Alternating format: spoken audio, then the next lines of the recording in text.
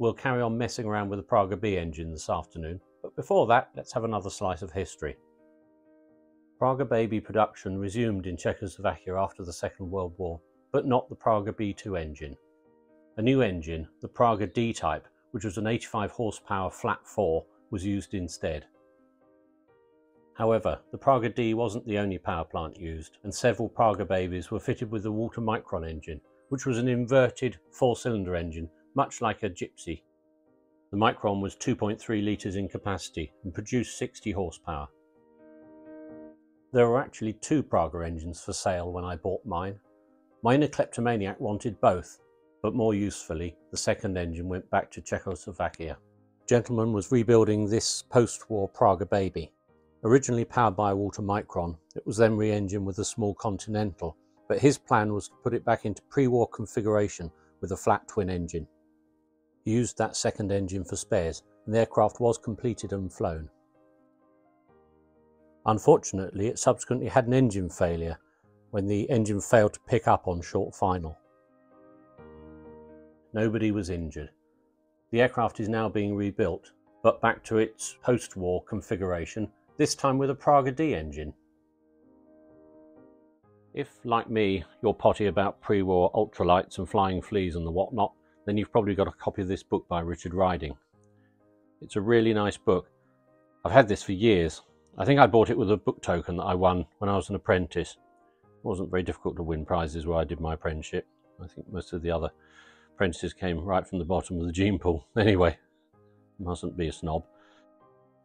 At the back of it, it's got some weights and measures, and it states that the Aeronca E.114 engine weighs 121 pounds, and the Praga B engine weighs 105.7 pounds. So what I thought we'd do this afternoon is look at the Praga engine and the Aeronca engine, look at some of the detailed differences before I start putting it all together again. The eagle-eyed amongst you will have spotted that this is a Jap crankcase. I thought we'd start off with a Jap and then look at the Praga. Interestingly, I weighed these earlier. I don't believe the scales. I used the bathroom scales. Of course, I stood on them first, and they said I weighed a ton, which is obviously lying. I think beer and chips is the most excellent diet. Anyway, 25 pounds a piece, almost exactly the same. The Jap engine has a single ball race in the front here. This is the thrust bearing, takes the sort of pull of the propeller. We'll look at the main bearings when I turn it round. It also has a little cover here which unscrews. It has a grub screw there. The cover winds off and you can get to the front camshaft bearing. The camshaft bearings don't last very long. They tend to get quite notchy after not that many hours. Certainly wouldn't want to run them beyond about 500 hours. I think they get very notchy because of the kind of offset load. Anyway, so that makes accessing the bearing very easy. On the side of the case, the biggest difference is the fact that the Jap only has 4 studs, although they're man-sized studs. The Praga has 6, they're smaller. That's the dipstick float arrangement on the Jap engine.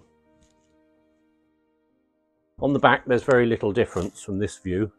If you're wondering why the crankcase is cut away like that, it's merely to facilitate, and in fact you have to remove the dipstick to do it, facilitate pushing the crankshaft in complete with the rods. You sort of fold it up so it's all at bottom dead centre, and then the crankshaft goes straight in complete with the con rods as an assembly. Obviously we'll do that in a while when we put the Praga engine together, because it's exactly the same. This, by a clever process of elimination, must therefore be the Praga crankcase. It's very similar. It's got a rather nice screw-in dipstick arrangement on the top. Goes straight into the sump. Doesn't get in the way when you assemble the crankcase either. It's quite clever, that, as long as one remembers to do it up tight. The front main bearing arrangement is different. The crankshaft is slightly larger in diameter on the Praga engine. We'll look at that in a moment.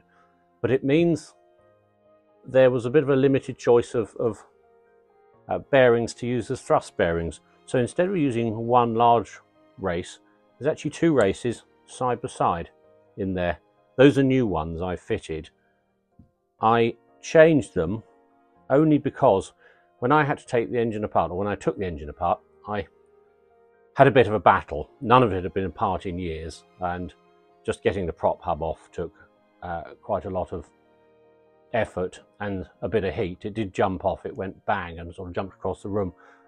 And then the nut behind the prop hub that holds the crankshaft assembly in was very tight, and I had to warm it with oxyacetylene torch, not get it red hot or anywhere near red hot, but the bearing cage became red hot almost immediately, and I didn't want to sort of use the bearing again. One doesn't really know what's done with its sort of temper, certainly the outer one, and they're so cheap, these bearings. They were a few pounds each, exactly the same part number as the original, so I put new ones in.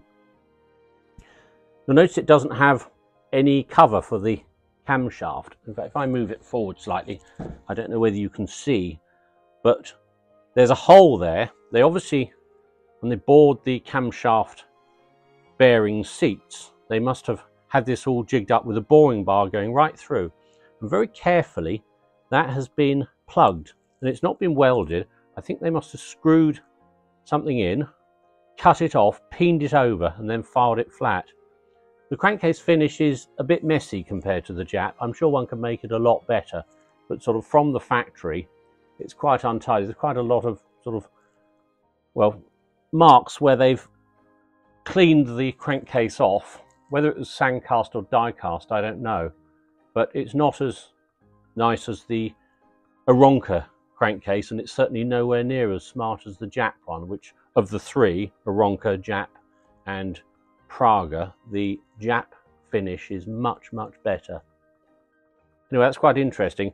They sort of, well, they don't have any fins, obviously, cooling fins either, but doing it that way, well, it's clever. It did make it a bit of a sod when it came to changing the camshaft bearings though. I have put new bearings in. Again, the old bearings are here. So less than £10 for brand new SKF, exactly the same as the original. Why wouldn't one change them? But I had to make a sort of hook arrangement, heat the crankcase up and use a puller and sort of jump that front bearing out. Once the crankcase is nice and warm and has expanded a bit, the bearings did go out in and out very easily. Just on the side, obviously, biggest difference is the 6 studs for the barrels. Very little difference inside otherwise. That's obviously the front main bearing race there, or track rather. The biggest difference on the crankcase down here is actually how the carburettor fits. Now, you remember I said I made an adapter because I didn't trust the Zenith carburettor because it was filthy dirty, and well, in fact the Czechoslovakian chaps who had the crash told me that they didn't like the Zenith carburettor. They told me to throw it in the bin, which I'm not going to do, but it rather validated my decision I made a while back to fit the Stromberg. So unlike the Jap engine, which has a completely separate kind of Y piece on the back, there's just like a sort of Continental, like a small Continental, all the inlet track on the Jap engine and the Aeronca engine is bolt-on. On this Praga engine, and that does go that way around, the carburettor bolted straight onto the bottom of the crankcase, much like a Lycoming does. Obviously I made that adapter, and this is my Stromberg that I've used on a Jap engine, which I'm very happy with, which I'm going to use on this. Obviously it makes the carburettor hang a little bit lower, but that's not a problem. On the Jap engine, the oil strainer and the drain plug are in the middle. On this, it's slightly different. So the Praga and the Jap engine, and the Aeronca engine obviously, all have an oil pump that sits on the back case, and they draw oil from the sump. Now, the Praga one's quite clever. It's got 2 strainers, and obviously the intake in the middle. So it has a strainer in there, sits in like so, and another strainer on this side that sits in there. And you only need to actually pull one sump plug out to drain the oil. I'm not sure what the access is particularly like when the carburettor's on, but let's try. The carburettor goes that way round. And yes, so if you take out this drain plug above the float bowl, then you cover the carburettor in dirty oil. That's quite clever. But I say you only need to pull one out.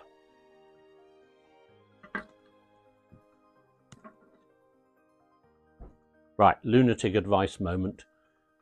Those are magnets on the top of the strainer there. I was messing around earlier. All my strainers in the Vauxhall, or all two of them anyway, have got several magnets on.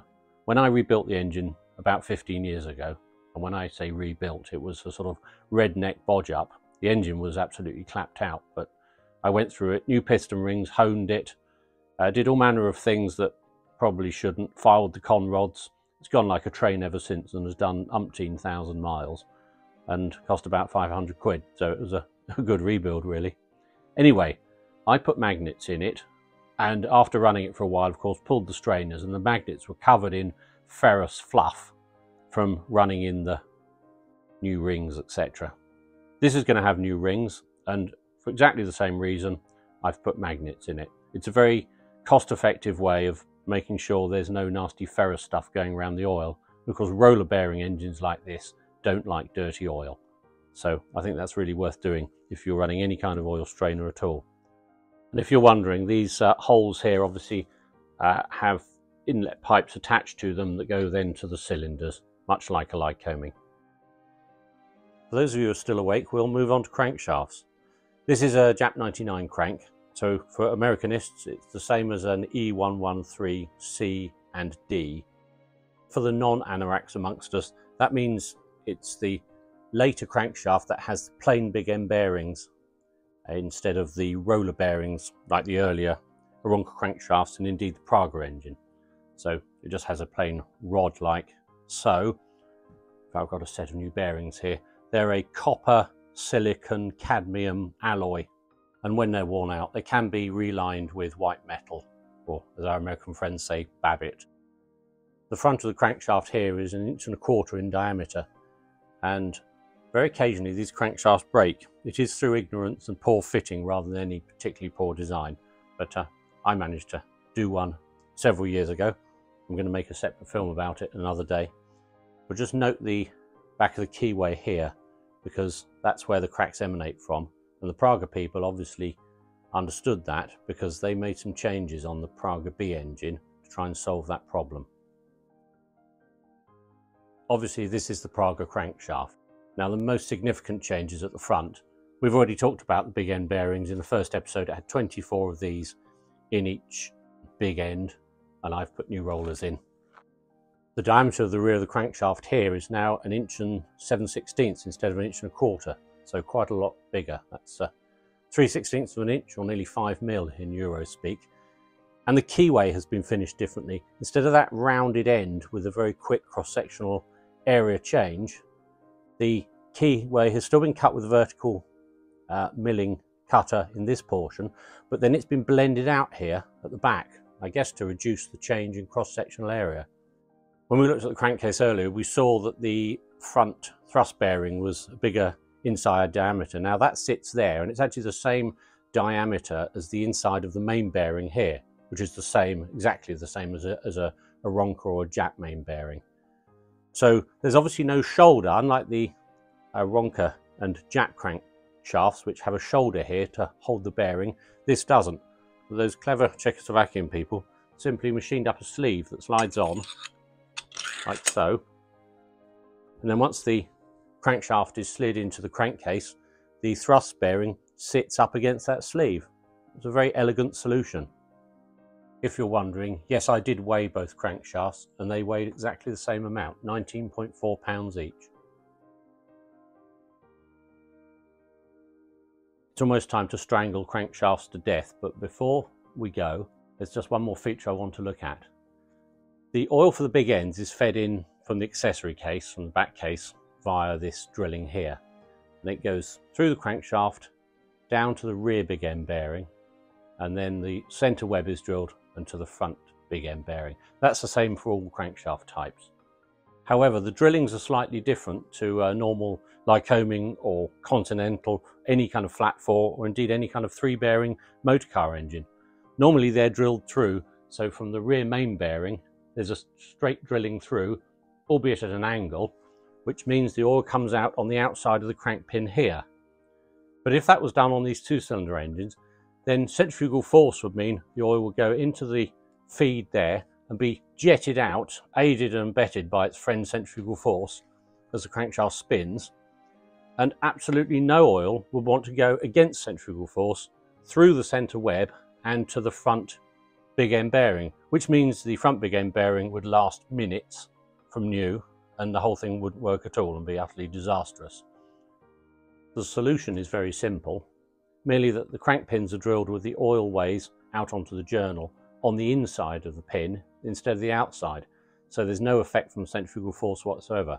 In fact, the oil stays in the crankshaft due to centrifugal force, and the pump pumps it out into the bearings. And in practice it works very well, but it's quite an unusual feature on any engine, because as I say, normally from every big end there's a drilling out, so it would be a drilling straight through from there to there. In the case of, if this was a Lycoming, there'd be another 2 crank webs here. This would be the centre bearing, and it would be drilled that away for that journal and that away for the other journal. It's just rather an interesting feature worth pointing out. That's a Praga cylinder on the left and an Aeronca Jap cylinder on the right. I did weigh them, and now we're getting somewhere, because the Praga cylinder weighs 3 pounds less than the Jap cylinder, so that's a total of 6 pounds. Oh, clever mathematical stuff there. Of course, the cylinders do look a bit different, and that's because the Praga engine is a near copy of the Aeronca E.114 engine, which had the Warner Scarab cylinder heads, and the Aeronca Jap engine is really a copy of the E.113C engine with parallel valves. But apart from that, they're not actually very different, although they look different. That's enough on cylinders. The last area where there's a big difference is the back of the engine. I'll show you why. This is the Jap crankcase. We'll build it up with a back plate and the rear casing. And then, of course, to drive the magnetos, we've got this ruddy great gearbox that weighs 9 pounds. It works very well, but it is heavy. Now for the Praga engine. And this is the reason the Praga engine is so much lighter than the Jap 99. Instead of 9 pounds of extra gearbox, our Czechoslovakian chums widened the back case slightly and put 2 magneto drives straight through the back case with the magnetos bolted back to back. So the mag goes on like so, with the other magneto there. It's a really very elegant solution. Just take the mag away. The drive itself is simplicity. It's merely a gear running on a ball race, another ball race in the casing, so they're sort of close back to back like that, with that on the other end and all held together with a pinch bolt. It's very, very clever. To drive it on the inside, they've merely put another gear on the idler gear that goes between the crankshaft and the camshaft, and that mates with the gears on the inside of the case. It's absolutely brilliant, and it basically saves 9 pounds. So we found 15 pounds of weight saving with the cylinders, with the back case. So there we are, the book is correct. I'm going to spend a few evenings cutting out gaskets. I won't use cornflake packets. I've got some flexoid gasket paper, which is really good stuff and made in the British Isles, I'm pleased to see. I'll also sort out all the nuts and bolts, so next time we look at the Praga engine, it'll be with a view to putting the whole thing together in 1 or 2 episodes, depending how we get on. But I'm going to leave you with a mystery. On page 201 of the Richard Riding book, there's a picture of a Hilson Praga. This Hilson Praga had a short life. Its first C of A was issued on 30th of December 1937, and it last flew on the 14th of August 1939. It was scrapped during the Second World War. The mystery is that that second engine, the one that went to Czechoslovakia for spares, was the engine that was on this aircraft when it last flew, and according to the logbook had a total of 60 hours. But look closely at that photograph. Unless my eyes are deceiving me, that's a Jap engine, not a Praga engine. And so at some point during its brief 20-month existence, that aircraft must have had a Praga engine, then a Jap engine, and then another Praga engine fitted. How intriguing.